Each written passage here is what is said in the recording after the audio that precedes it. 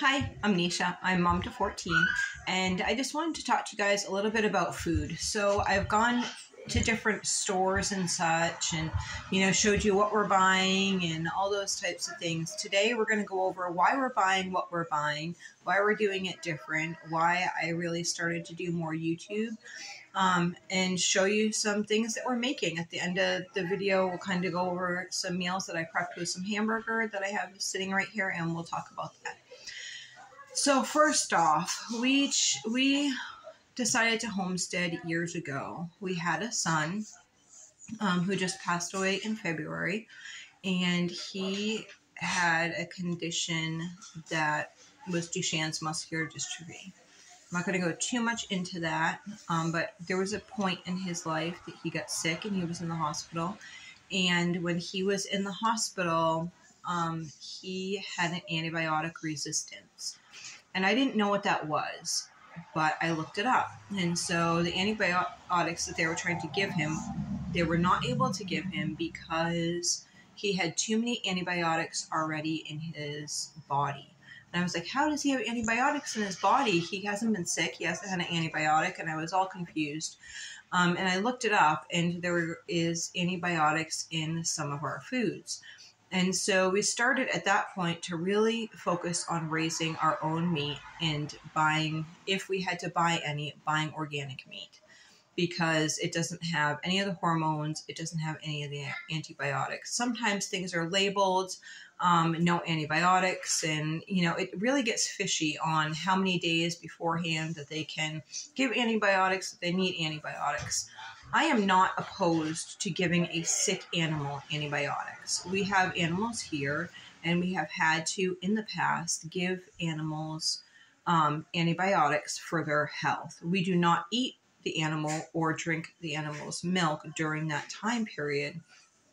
But I am okay with, if an animal is sick and natural remedies have not worked, to give an animal those types of things. But that is not how antibiotics and hormones are used in the commercial farming industry. So we started doing that, and we started getting, trying to do some things healthier, like realizing what a GMO is, and researching that, and then really like, what do I want to feed my children? Do I want to feed them, fruits and vegetables that have been sprayed with pesticides? No, I really don't want to. So we started eating healthier years ago. And since then we've tried to eat healthier. Now, life is life, and, kids get ice cream cones sometimes when we go out, or whatever might happen. We did eat a lot of homemade bread as well. I made bread from spelt berries, and we ate a lot of homemade bread and bread products. We didn't eliminate sugars or anything like that. So fast forward a little bit, my son passed away in February, and we had a child in our house that was going through some issues, and I was not going to allow somebody just to write off my child, because I felt like there was some neglect that happened with the healthcare industry in regards to my son's death. So I really was firm and said, we need to get this checked out, and we're going to address this issue. So when we did address this issue, we found out that this person had huge amounts of inflammation in their body. And they also, while we were finding things out, they had some autoimmune conditions and such. We also found out lots of information about inflammation in your body, and how inflammation can be the cause of autoimmune diseases. It can be the cause of different things. Inflammation in the brain, like ADHD, could be inflammation of the brain. There's a lot of information out there, so I suggest that you do your own research. For our household and our family, we had a bunch of issues that were going on. Eczema, ADHD, these autoimmune conditions that were all going on, and we decided we need to take control of this. At the same time, I was pregnant, and I was going to a chiropractor to get our little one flipped around, which worked wonderfully. And thank you to the chiropractor. And so we went to him, and he said, try to take gluten, soy completely out of your diet, and to eliminate dairy, because dairy is a huge inflammation thing as well. He did say if we were doing raw dairy that would be okay. We're just doing it like on occasions. Sorry, the flies going around my head. So at that point, I started looking into diets that were like that, and we decided to go with, basically it's a paleo diet, except for the fact that she was said that she could have rice and beans. So she's allowed to have rice and beans and occasional sugar, but most of what we use is maple syrup and honey. So what we did was we completely overhauled our diet. We've been doing this for a couple months, but it has been hard. And one of the big things that has been really hard with is that every time we look up information, it's these small little portions for, one person who wants to go paleo. And one person who wants to go paleo is not the same as trying to feed 14 people on a daily basis a paleo sort of based diet. And it's expensive and it's hard, and I still have a budget. It's, we've increased our budget, but it's not like my budget went away completely. I still needed to take care of my family, and I feel like that's how I honor God in one way, is taking care of my family through our food preparation and being resourceful with our money. Okay, so all that has gone on, and we've tried to figure things out over the past couple months, and things are going well. And so I'm going to try to just show you a couple things that I have done today. So when I'm doing my grocery hauls and when I'm doing other things, keep in mind that a lot of times when you see, cheap meals, you'll see people that are using lots of gluten type products. It's hard. I mean, we're taking away all gluten as well as soy. Next time you're in the grocery store, look at your mayonnaise, look at your salad dressings, look at almost anything, any candies, they all have soy in them. So we're taking all the soy out. Like I said, occasional sugar, she's okay with, but mainly we're using maple syrup and we're using honey. So that's kind of just an overview of what we're doing, and I'm just going to jump into what I have prepared now so that you'll be able to look and see what we're doing and kind of cost base and those types of things. Basically, my goal is to spend roughly $100 to $120 per person per month for our groceries. It really just depends on the month, and it depends if we have meat. And that is it's $100 per person per month, but that is not including any of our animal feed. That is just what I purchase at the grocery store. We live on the Canadian border, so our prices can be fairly high because we're right there on the Canadian border. So let me show you what we have.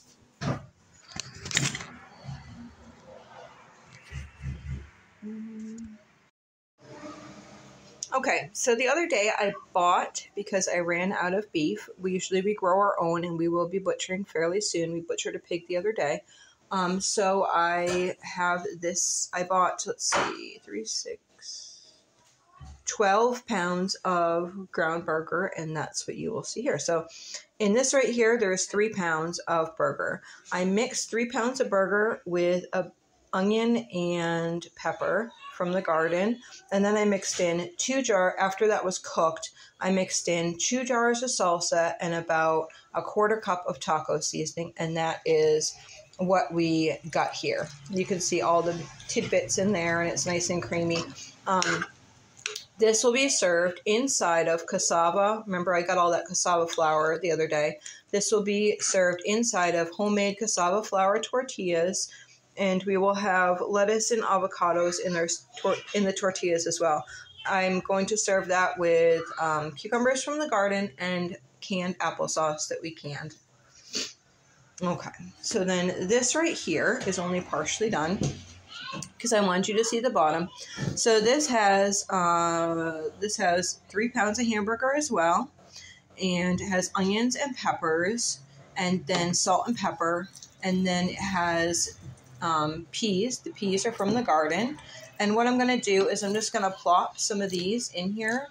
These are the sweet potatoes, and I took some coconut oil, and with the I melted coconut oil in a pan, and I had taken some garlic scapes and put those in the freezer. So I added some garlic scapes, and then I took the tops of the onions, because we had planted onions.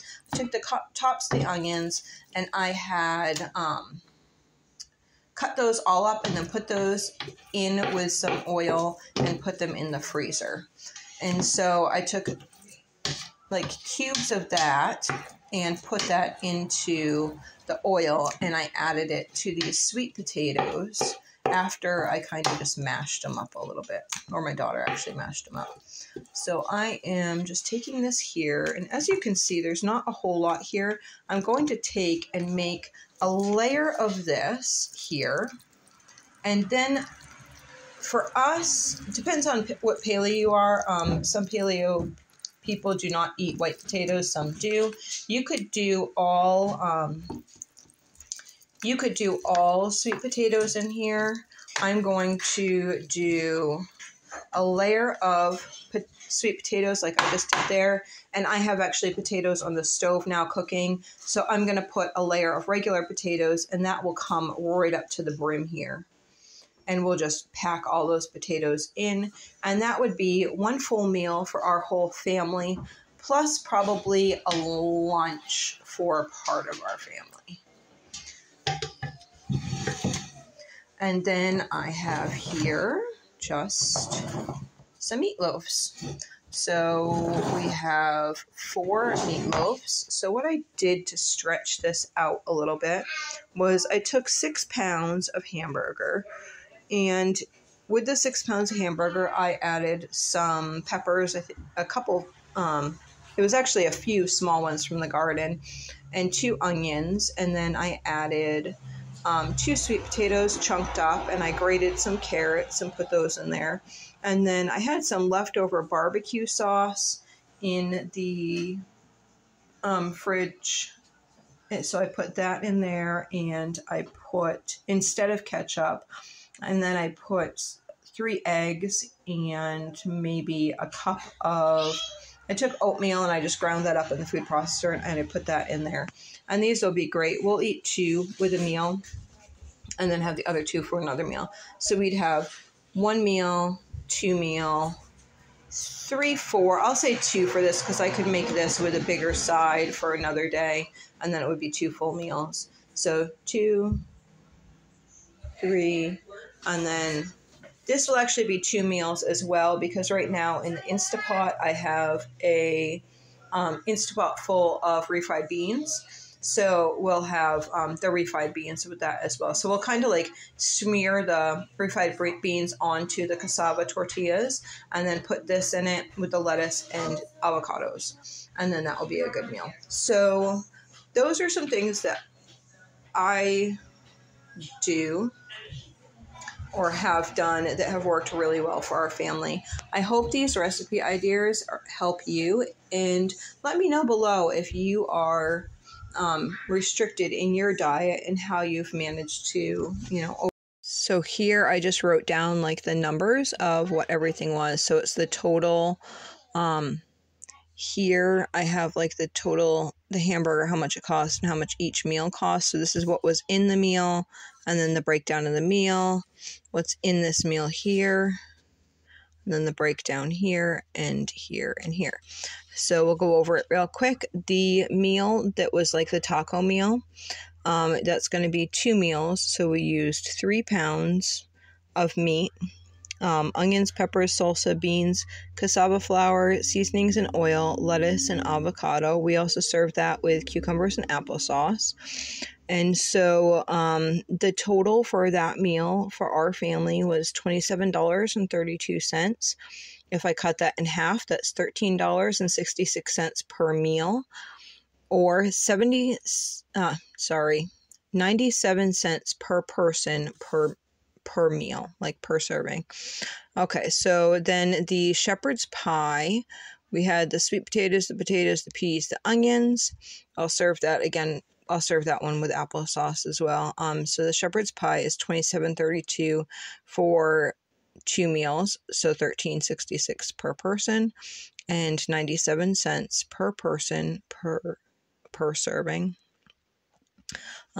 This last one here is the meatloaf, which is a little more expensive. We would serve that with baked potatoes and corn that we got from the garden that I had just frozen. So sweet potatoes, carrots, onions, peppers, eggs, and barbecue sauce is what is in the actual mixture to the meatloaf.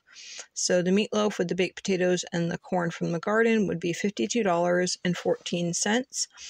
And so per meal would be $26.07. That's $1.86 per person per meal. We will have a little bit extra of the meatloaf, most likely.